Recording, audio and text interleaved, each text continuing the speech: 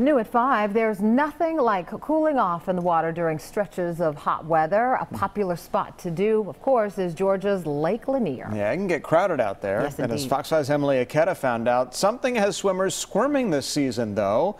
And while they may not be big, they'll leave a mark.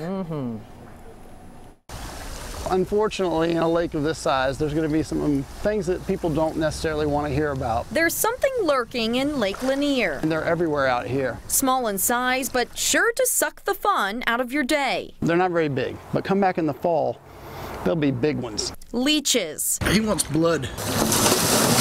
Richard Pickering says in his 4 decades of diving at Lake Lanier, he's never seen leeches more active. Usually, it's just 1 or 2 or a few during the entire summer. But for some reason this year, they're coming out in droves.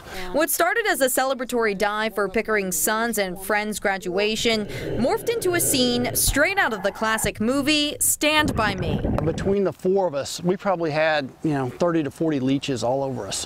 One of the boys actually had one attached to one of his privates, and as you can imagine, it was not pleasant by any stretch of the imagination. Complaints flooding social media from all over the lake. One mother sharing these pictures with Fox 5 of her boys covered in leeches.